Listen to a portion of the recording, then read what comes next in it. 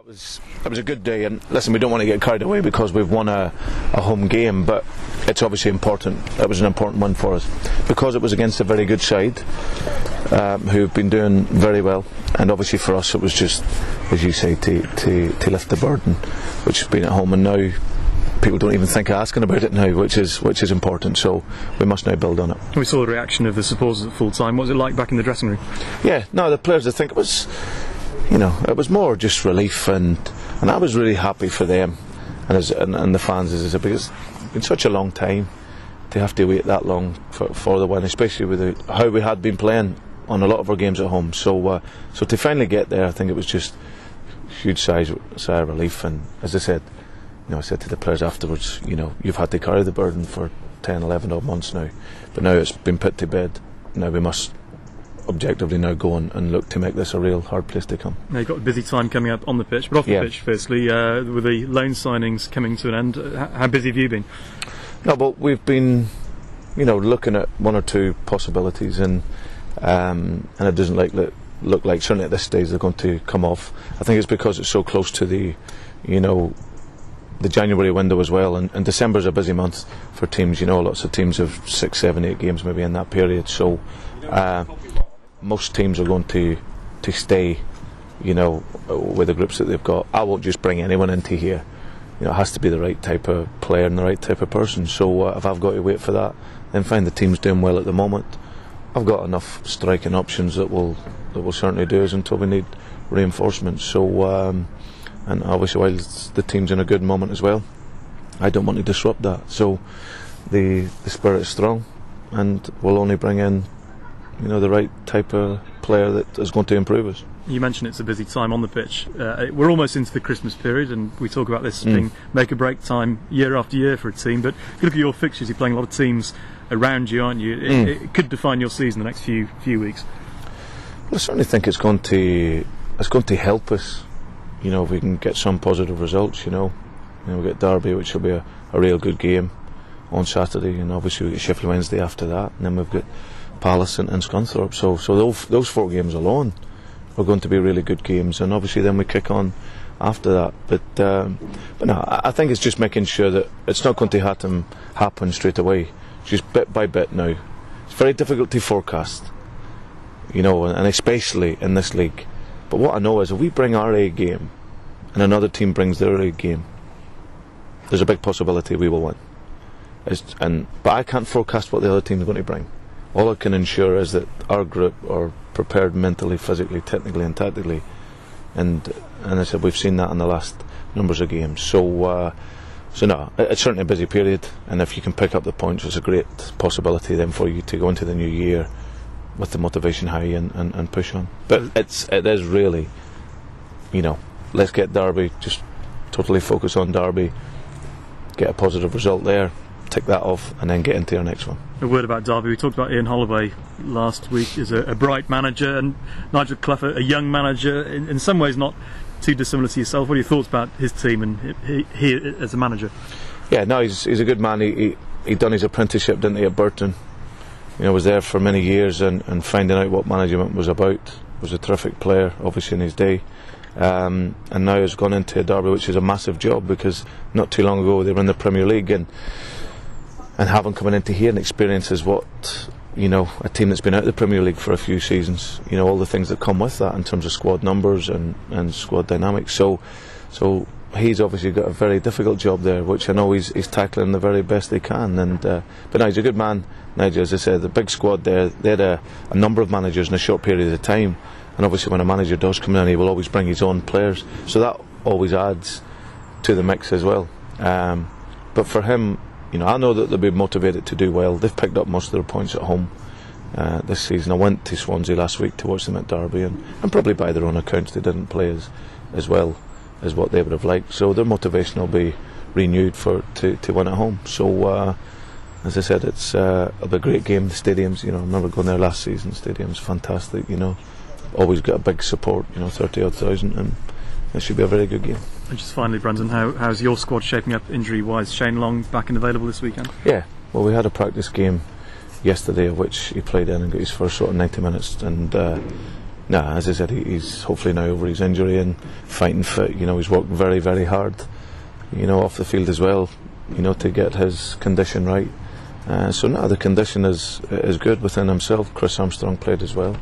But apart from that, no, we've got a couple of other wee sort of niggles and stuff, but nothing major really. The squad's very, you know, we're very happy at the moment, you know, and like we have been over the last numbers of weeks. So we just want to continue to build that momentum and keep moving forward. Best of luck. Thank you very much.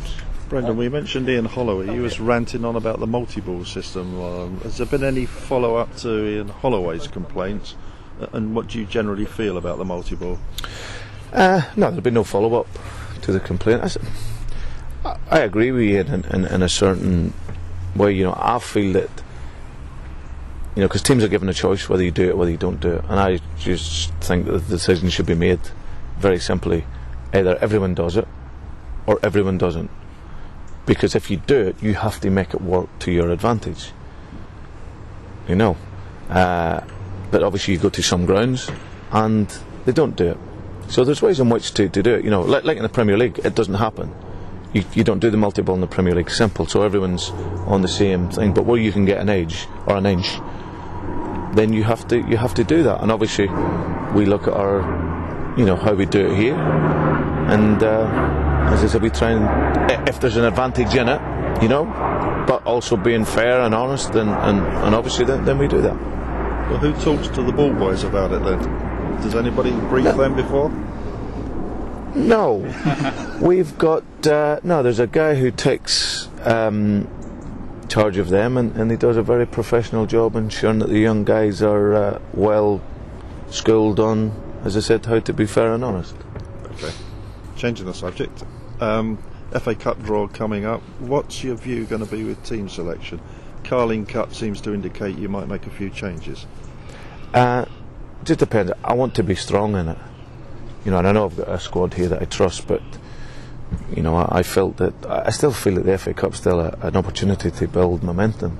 You know, it's a game that you can win, and it's a cup competition that you like to progress. So, will I change the whole setup? No, I won't. But again, there'll be a core of a team and maybe a few changes. But as I said, there might not be any. So, but it's certainly not one where I'd just go drastically and take out the starting 11 and put in a new 11. I won't do that. Jimmy Kebe and Simon Church?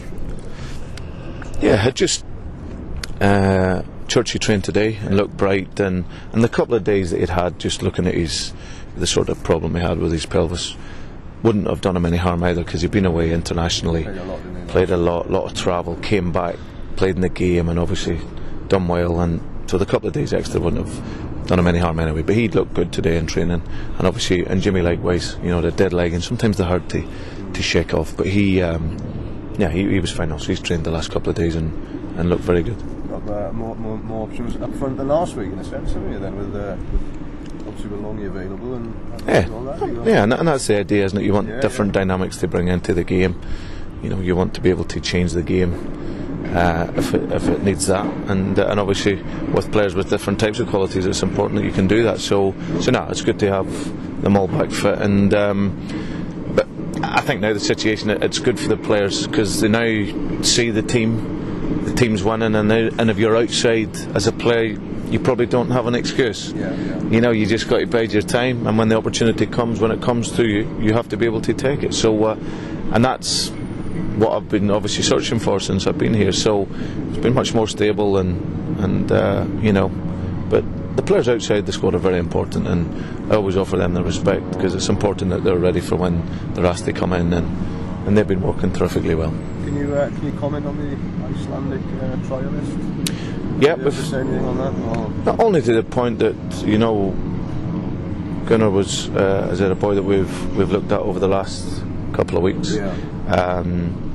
He's the link striker. You know, he's a highly rated player. Gunnar, as a younger player, went through and got a big move to Germany, and obviously then has gone back to Denmark. So it's something that both our clubs are looking at now. You know, he's a good player. He scored 2 goals in our game yesterday. He's shown up very well in training. As I said, he is that link one. He's a clever footballer who can play in between the lines, and as I said, can link the game, and technically strong. So and he's mature. You know, he's 27 years of age. He's a good guy, and so it's now between the clubs. We'll have a wee look and see what we can do. He's not available anyway. He couldn't. You can't. Nah, he wouldn't be available until January. Right. Yeah. And obviously the international signing for players isn't up until the 5th of January, I think it is. Right, okay, so it's something that he goes back to his club today, and we'll look and see what's possible and if we can agree a deal in the next few weeks. I know Derby have got a few problems up front as well, I think, haven't they? They may only have two fit strikers. I think they're trying to do something. You must see this as a good opportunity to get 3 points even. I mean, you won at Coventry last time away from home, so yeah. But we're very confident, and I feel going into every game. I feel that once I get my group and there's that core right, I feel confident going into every single game, and obviously in particular away from home, because we've got the game that can hurt teams. Our passing can frustrate teams when we're away because we keep the ball, and obviously our pace can hurt teams in behind. So no, I'm confident going into every game that we play that we can get 3 points, and what I see every day from the players and how they work, and it doesn't leave any difference. So no, we enter every game. We know they're difficult to forecast games in this league. We know it's a tough game, of course, but we'll go into it very positive, and as I said, have them work well and hopefully pick up 3 points, as you say. Have you talked to the chairman about available funds and that kind of thing for the January transfer window? No, we obviously had we spoke in terms of the journey so far. Last week. The reality is, mate, there's not going to be a lot of money here. That's the fact. Those days of where you can go and spend the money and spend a lot of money, or certainly in the foreseeable future, won't be the same. But there's still possibilities to do activity. We just have to, as I said, be maybe a wee bit clever and really look into our loans and other bits and pieces as well. So, but if you're asking, is there a load of money to go and sign new players? And I don't think you get the best players in January anyway, I've got to be honest. So I think if we do bring anyone in January, it'll hopefully be to support the group and add something to the group. But any big business is done really, the types, the real is normally done at the end of the season, really. So a national newspaper linking Reading with the 1.75 million move of Brian Stock is quite wide of the mark, should we say? He's a very good player. He's an outstanding player. Is he someone that you would be interested in bringing to Reading? Brian's a very good player, but he's a player at another club. I got in trouble when I spoke before, so I won't say too much. Now, listen, he's an outstanding talent, Brian, and he's obviously done very well for Sean at Doncaster. Became a Welsh international. If you're asking the type of player, then yes, he's a footballer. He understands the game, but he's a player at another club. So I'm not in that business to be talking about other players. But I've seen, there was comments this week as well about us being turned down for a move for a Chelsea player, Fabio Borini, which is nonsense. I've never made an inquiry about Fabio, and when I do, I speak with Frank Arneson, and we've got a close relationship, and that when those players need to go out, he knows that if there's a place for them to come and for them to be, and if there's possibilities here, then we will look at it. But it's something that was nonsense, really. Quick word on Darren O'Day. What's his future at Reading looking like? No, Darren's obviously back. He'd he was sort of given a free weekend, really. Some personal things that he obviously had to deal with. So, but no, he's come back, and his loan period is obviously up in January. So we need to review that and see where we're at. He's been a great addition to the squad, because at the time in the summer when we needed players, we had one centre half, recognised centre half, and Alex Pearce. I'd already spoken about Darren, and obviously then he's came in along with Matthew Mills, and as is added really well to the squad. So no, it's something that obviously over the course of the next couple of weeks we'll need to assess and then take it from there. But I know his life here, he's really enjoyed the experience, and as I said, he's really enjoyed the football. So we'll see in the next couple of weeks. finally, just last one, Dave Mooney at Charlton. I know Phil Parker was keen to keep hold of him. He's also said that he would, have to look at, come January, if something was to happen more permanently, he had to sit down and look at that with his family. Is there a possibility that he might be moved on in January? Again, it's something we need to look at. It's, I wouldn't say Dave in particular, but the squad will have to be trimmed. I don't need to, from now on in, I don't need to lose anyone that I don't have to.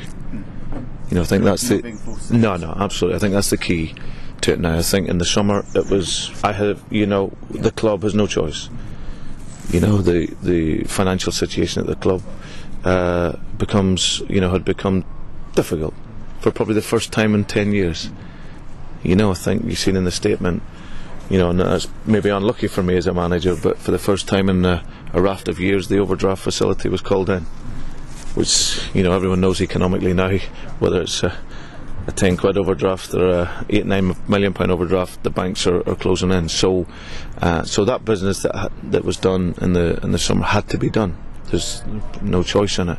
I think for now, there's a choice. So I don't need to lose anyone that I don't want to. And obviously now we're looking at building a squad for this, for the remainder of this season to be competitive, with an idea to make sure that next season we can have a right go. And that doesn't quash any ambition for this year. It's just that, this season is a case of juggling about, trying to find the dynamics of the group, the team, the system, and then next year, or have this, I said there'll be 2 windows to trim the squad down, obviously January and end of next season, or end of this season, and then we can then take hopefully a leap forward then.